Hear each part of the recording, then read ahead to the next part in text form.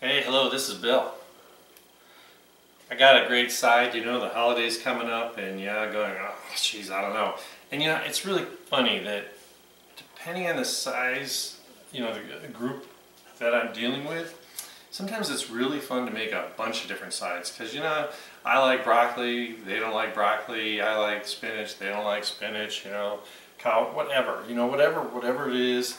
But if you have a couple different veggies, you know, maybe a couple different types of potatoes, and I'm going to do a potato one coming up real soon that I think you really like. I've done my mashed potatoes and everyone loved that. But this is different. So I think until I was in my 20s, I didn't know that there was any other way to make cream spinach than cream mushroom soup. Went down the wrong pipe. Anyway, so I was working with a real chef, and he's like, you know, talking about how they make, you know, about things, you know, good sides and stuff. And he says, well, of course, don't you know that cream mushroom soup, cream spinach, you make your own, like, roux thing. And I'm like, it's got to be a different way. And then I did make it that way for a while. But then I was like, hey, I know there's better stuff out there. So I think it was, gosh, time flies, like 2 years ago, I was experimenting, and actually I had my sister and my brother-in-law coming over for dinner, and I think it was probably the second or third time I'd made this cream spinach, and they're like, wow, this is really great. And I was like, great, I won.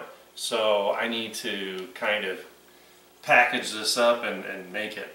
So I'm going to get started here, and I've got 3 tablespoons of butter. It's just about melted completely. It's starting to, so I know it's good. And I did something different because I really tell people I use leftovers. I do. Well, I cut up a bunch of, or sliced a bunch of onion for sandwiches or something, and it didn't all get eaten, right? So I wrapped it in plastic. All I did was I cut it into wedges, and if you want, you know, really fine chopped onion, so be it, you can do that. But also, you know, okay, I like onion, I like the size of it, and keep in mind that the spinach is going to kind of vanish into this whole thing. So there is going to be a heavy presence of onion, but I like that. I think that's okay. I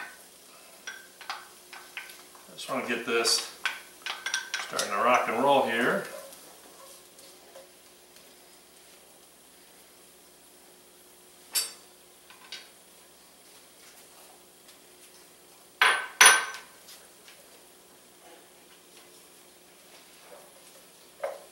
And once it softens, it's going to be okay. So we're really trying to get this, and these are all sorts of odd sizes, and everyone would say, oh, you can't do that. Well, no, you can't. You really can. There's no law. Sheriff's not going to come and arrest me because I didn't cut the onion all the same size. So,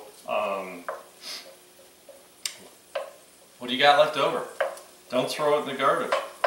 Save it. Now, mind you, I'm not going to save sliced onion in the refrigerator for a week, because it won't be great, but I knew, as I was like cleaning up after dinner the other day, I was like, hey, I'm going to be making cream spinach this weekend, so I'm just going to hold on to these onion slices. Just want to get them started. Pretty good heat going here.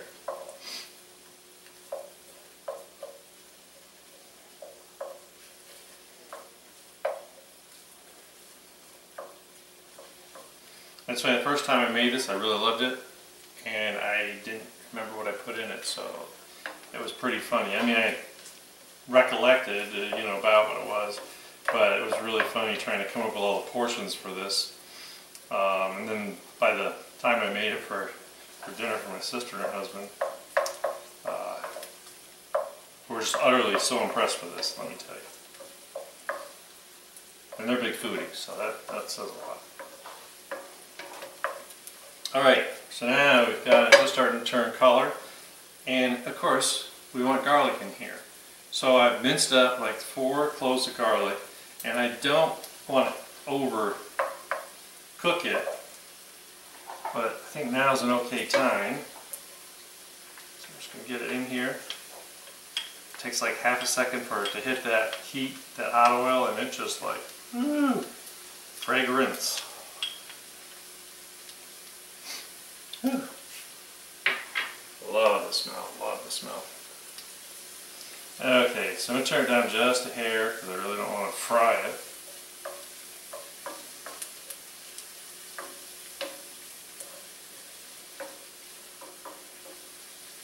Okay, just getting this all mixed together. Alright, so now I got to think about what do I want to make like the flavor profile of this, right? So, I have, first of all, going to add some ground pepper. And this is one time where don't be shy. You know, we want some nice fresh ground pepper. We need that to really stand out.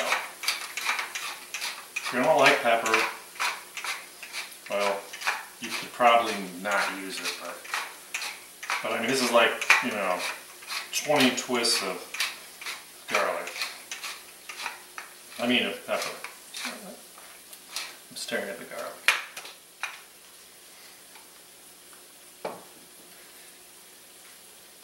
And then, my secret is, I have half a teaspoon of nutmeg. And I have 1/4 teaspoon of cayenne pepper.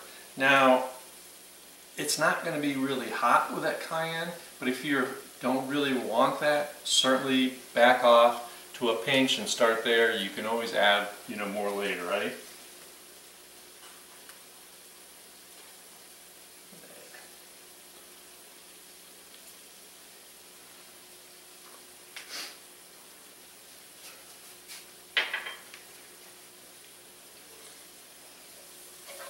This is the chance where you get to kind of mix everything together.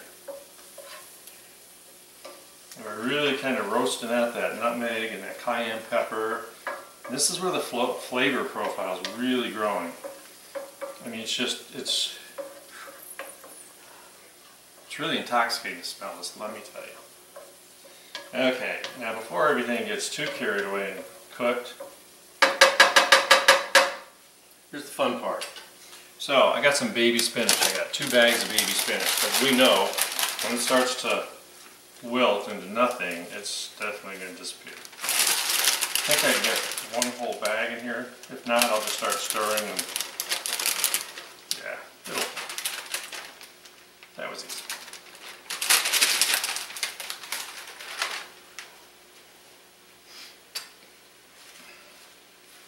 It's really funny, as soon as you start stirring it, it's amazing how it's just going to start to wilt into nothing.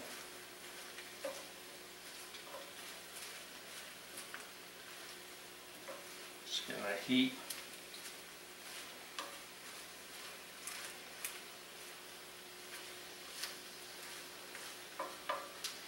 And everyone's like, oh, 2 bags of spinach, that's going to make a lot. No, trust me, because the spinach is wilting. If it weren't for the garlic and the onion kind of holding the body of it, you wouldn't have anything left.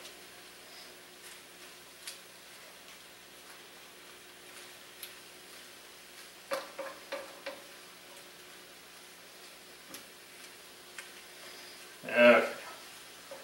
Look at that, it's already reducing. So I don't want to wait too long, so let me get about half the second bag. So now I need a little help. I want to kind of steam this down. And so I got some red wine vinegar.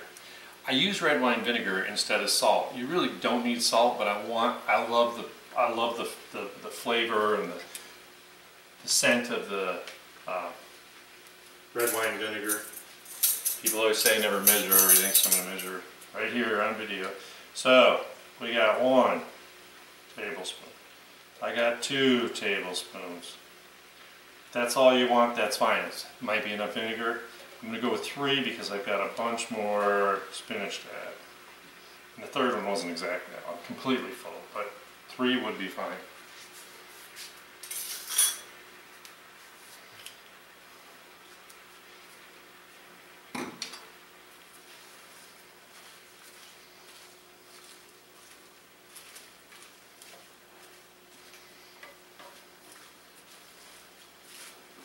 And you know, it's funny, I'm not a fan of vinegar. I don't use vinegar in a lot of things. This is one case where I really think it really adds.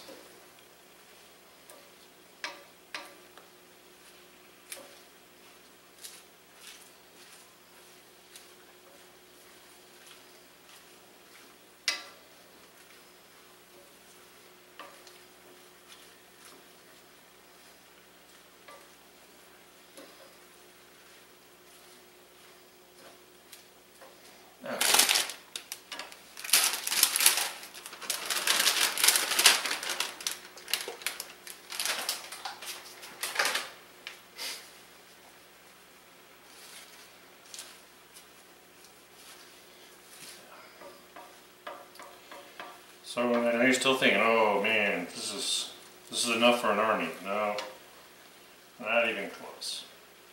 Now I can start to get some of that wet spinach on the bottom, bring it up on top, get it all nice and stirred in, and get that last escapee there.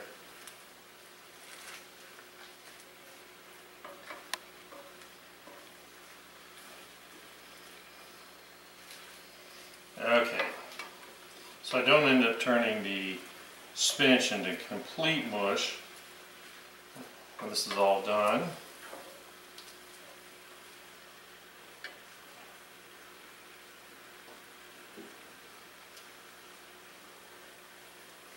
I don't want to leave spinach too close to the burner. I've got 5 to 6 ounces of cream cheese at room temperature. Really depends. I like the creaminess, so I'm going to town and put all 6 in here. Just cut it into little cubes.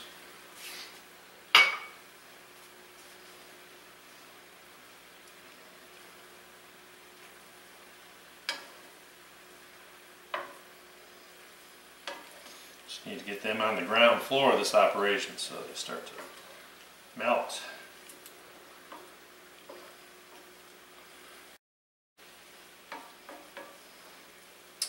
So really, I'm not sure what made me think of this, because I really can't be sure. Maybe I read it subconsciously, but the idea of using a roux for cream spinach, it's really too flat, you know.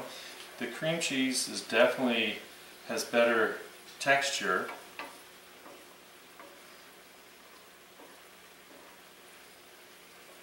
And these little cubes are really starting to melt quick.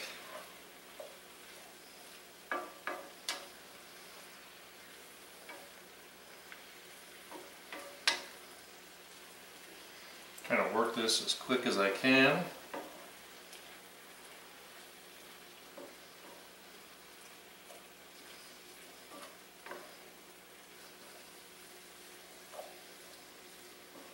Now, if you noticed in the beginning when I was talking about the onion, I actually had both red and yellow.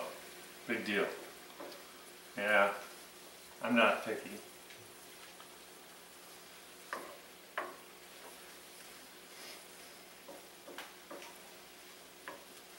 I love it when a plan comes together. This looks wonderful. I have to confess that I was so desperate to make this that I made it last week for dinner. I just made a single batch, just kind of to have just a little side with dinner. And I was like, why don't I make this more often? It's not difficult, as you can see. Okay, now we've got just about everything.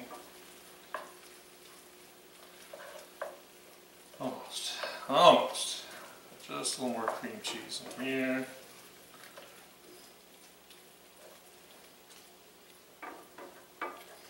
It's still nice and spinach is still nice and green. It's not, well, yucky.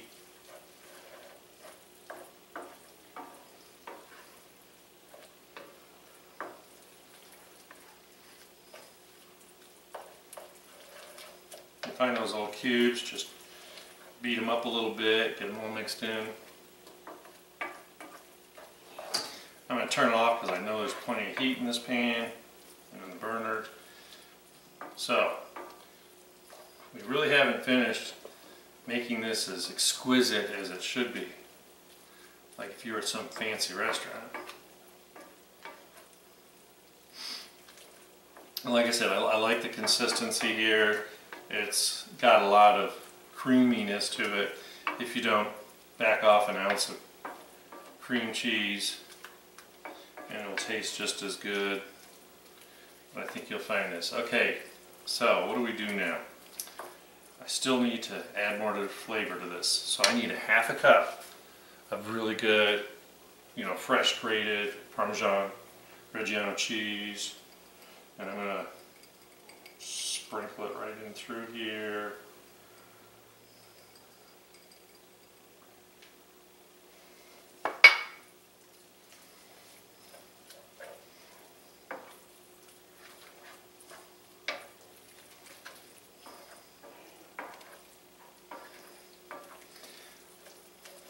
So why does this make such a great side for the holidays? Because guess what? When you're in crunch time, you could have done this up ahead of time, get it out so it's not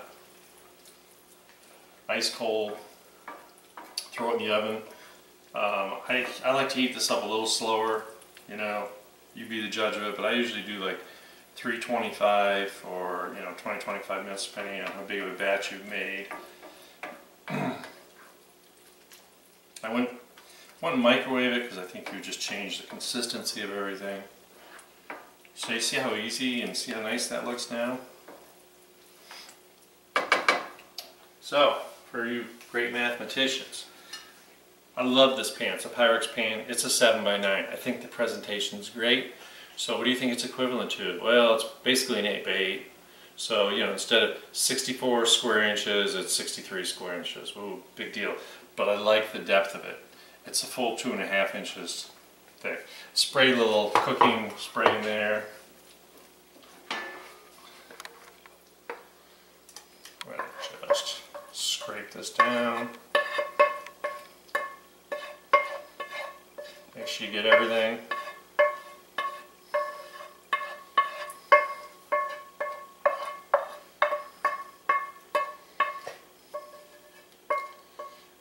The other thing is having that extra liquid in here is really going to help when you heat it up.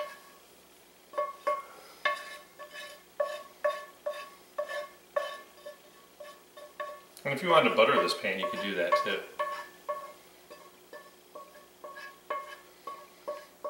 It's the cheese in the bottom that I'm smelling right now.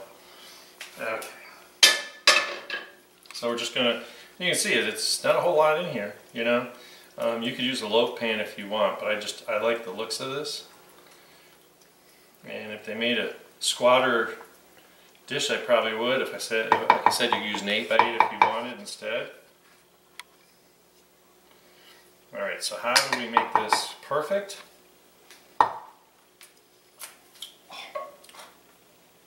All you need is perfect.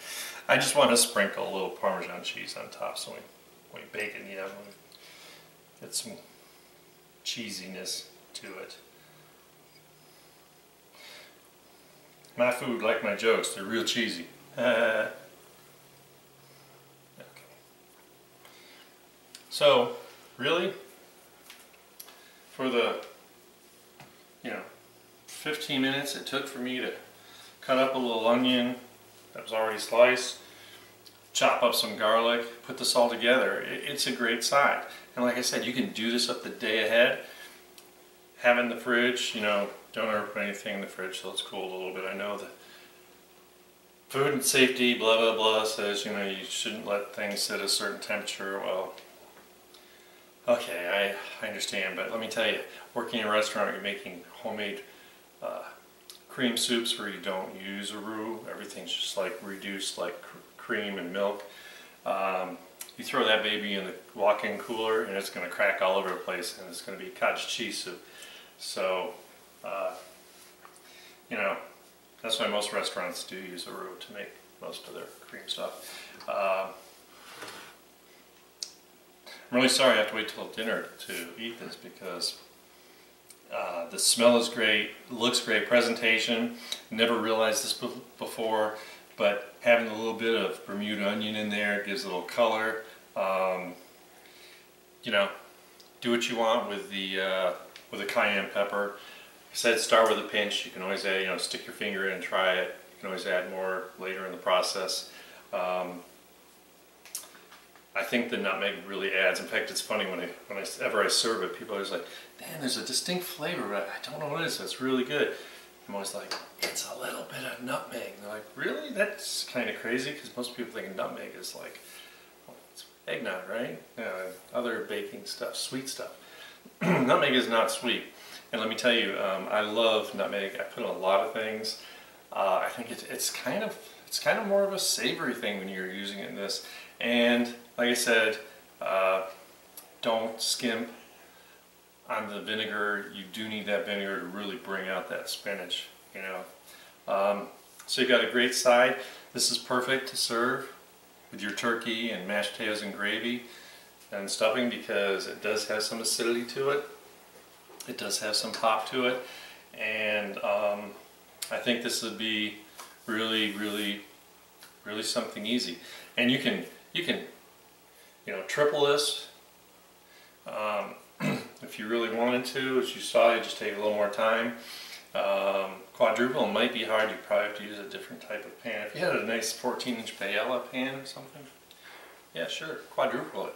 And that would give you about twice this much. And then if you had a big group, I usually have small groups for the holidays, small family gatherings, so this would certainly work for my intention. Plus, there's always going to be those couple of skeptical people that really won't try it, or they'll try a little spoonful. But like I said, this is going to cool down, go in the fridge. I just got my turkey breast the other day. I'm going to bone that and stuff it. I used that spinach and wild rice with pistachios. You can check out that video. I think that works out really well. I'm going to do some scallop potatoes. Got a recipe I dug up. I'm actually going to modify a little bit this time. So hopefully I'm going to be doing that recipe pretty soon. And as a real treat, I'm going to show you something that I made a long, long time ago. I made a hollandaise sauce for a family holiday, and nobody could believe it because everyone's so used to, you tear open the package. And I'm going to show you the double boiler that I actually bought so I could make that hollandaise sauce, and I still use it to this day. And that was a long, long time ago. I was like 20. So anyways, I hope you're enjoying. I really want you to subscribe. Really want you to comment. Really want you to ring the notification bell. Really want you to try some of this stuff. Have fun. Love the comments. I really do. I try and respond as quick as possible. I don't in the middle of the night. I'm really sorry. But I really do appreciate some of them. I love advice. If you have, I've had people tell me, try it this way. I do try it. If it works better, I'll do it. And if it doesn't work better, it's probably because I'm stupid. But anyway, so I want you to have a great day. I want you to cook something fun. I want you really, really to spend some time. I know food costs are through the roof, and everyone's talking about how it's going to change their holidays. So I'm really trying to put together some stuff so you can still enjoy a great meal, and keep it in budget. And so maybe to cut down, just don't invite the in-laws you don't like. Okay? And tell them I said so. So have a great day. I'll see you next time. Bye.